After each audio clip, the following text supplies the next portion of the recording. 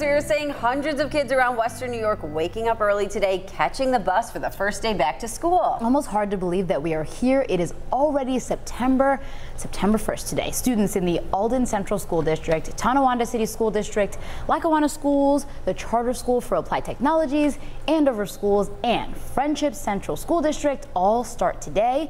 Now, this could be considered the first normal school year since the start of the pandemic. And this morning, 7 News reporter Jordan Johnson is live at Alden Middle School, where she's speaking with the district superintendent about what students can expect for the new year. Hi, Jordan. Good morning. Back to school today. Good morning, Taylor and Katie. I am here at the Alden Central Middle School, and it may be a stressful time for some students with the back to school grind. So I'm also here with the Alden Central School District Superintendent Adam Stoltman. So can you kind of tell me what resources are available for students who may be struggling with the back to school grind? We've got numerous resources available. Our guidance counselors are always available to them. Our social workers are available to them. Our teachers are incredible resources.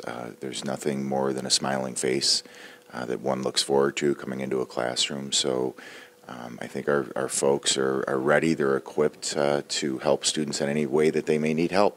Definitely, and this is probably the first school year that is normal, quote unquote.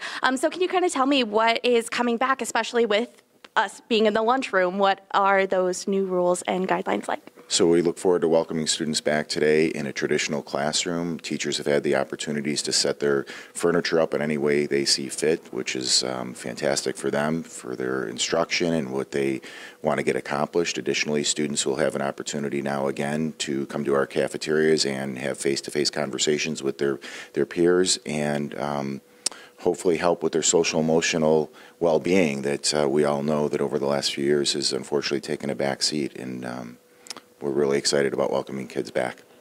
Awesome, perfect, and a happy back to school for all those school districts that are back to school today. Live from Alden, Jordan Johnson, 7 News. Yeah, lunch, one of the favorite times when you can get together and talk with your friends. That's the point of the day. Yep. You're hanging out, talking, and then, we do the school stuff the rest of the day. Jordan, thank you so much.